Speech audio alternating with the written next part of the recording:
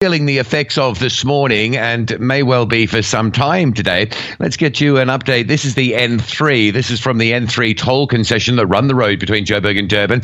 You can see from their tweet there, the northbound side at Reenen has just been opened only in the last sort of 30 or 40 minutes. It's open with controlled traffic flow, managing the backlog, managing the trucks. The southbound side going down to Durban remains closed. And I can tell you there is a really big backlog in that Harry Smith, Swinburne, Montrose area with motorists waiting to get through. So, if you're going Joburg, Durban, later on today, you should be okay. But at this stage, the southbound remains closed. And if you're part of the haulage industry, it's been a major disruption. The RTI were turning the trucks around last night at Bergville and at Moy River and sending them all the way back to Durban to have another go with this route tomorrow. So there is some movement. The N3 North open, the southbound remaining closed after that truck drivers' protest. The protest is sorted out. It's just they need to recover 70 or 80 lorries that were left blocking the N3. So it's quite a big job, that. Also, no change, really. The R59 Mayerton remains closed. You can see a tweet we're getting in from Jan this morning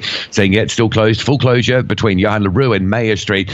So use the R82, use the N1. They're your options to get on and off the Vaal while this Mayerton protest continues. Also, what we saw yesterday was the closure of the N2 at George because of protesting in the Southern Cape. That route remains closed this morning.